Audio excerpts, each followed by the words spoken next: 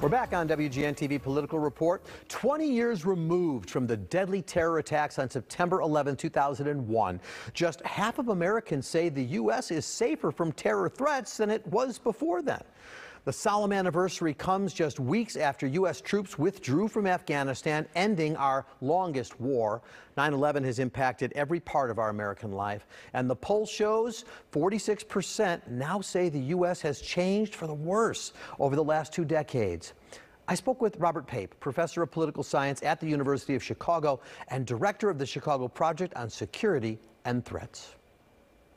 Professor, good morning. We talk a lot about how on September 11th, Americans came together as one, but we see the way things are right now. I guess the question is, did the hijackers ultimately get what they wanted? Did they accomplish what they needed to do?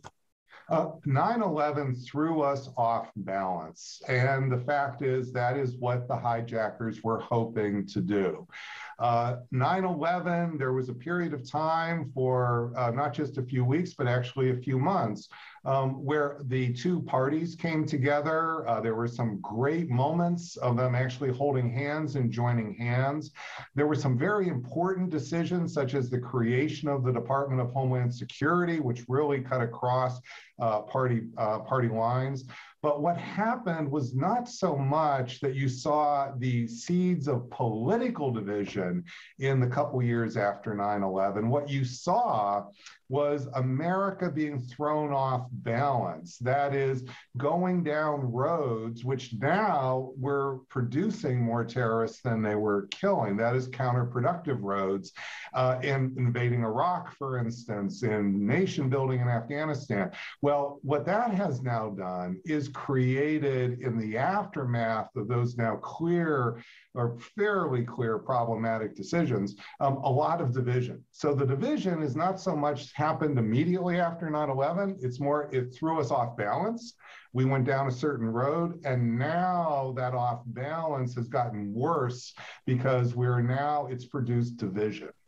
You know what makes these people tick. So here we are 20 years afterwards, and I'm just wondering, are the threats greater today? I mean, one thing I've come to learn from folks like you is that the terrorists have patience. The terrorists have patience. Our big danger after 9/11 was overreaction. That's what threw us off balance. 20 years now, and especially after what we've just witnessed in Afghanistan, the bigger danger is now underreaction. Many people have so soured on this effort to make us safe. They just want to put it behind us and the world is over and so forth. Well, the fact is these two big wars have stirred up hornets' nests of terrorists overseas.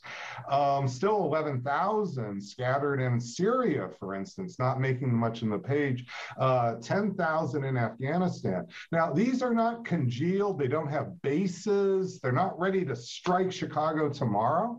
However, we need to not just be cavalier and think we can just ignore this problem and it will just simply disappear. No, we need this over the horizon approach that's a committed approach, not just simply a slogan, one that won't produce more terrorists than it kills, but one that is a committed, realistic strategy for keeping us safe. And how much does the domestic enemy, the fact that there's so much distrust of our governmental institutions, that we basically have our domestic terrorists now, is that something that feeds into are the terrorists loving that? We have two future terrorist problems from today on. We have the international terrorist problem. We have the domestic terrorist problem. They're both real and present dangers. We also have the interaction of the two. It is possible that we're going to see ways in which these cross over into each other. So we've got to just be aware that as we go forward, we need to not overreact as we did in the years after 9/11 and not underreact as I think we're tempted to do now, but something very difficult for a democracy to do, which is we need middle ground strategies, middle ground approaches.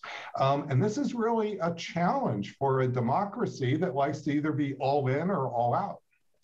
Well, just time for one more question. So let me ask you this. I know you have advised major policymakers in D.C. If President Biden called you in today and said, give me one piece of advice on what we need to do, what would you tell him? What I would tell him is I'd actually stretch it to two. I would say two things. Number one, overseas, internationally, we need to build out the over-the-horizon policy with more local bases here outside of Afghanistan. And then I would say inside of the country, we have to do more to monitor insurrectionist sentiments in the general population, much the way we monitor COVID in the general population. We need to not think that what happened on January 6th was simply a product of a handful of militia groups. No, that's not really what we saw. We saw much more of a collective, mainstream action than we were expecting.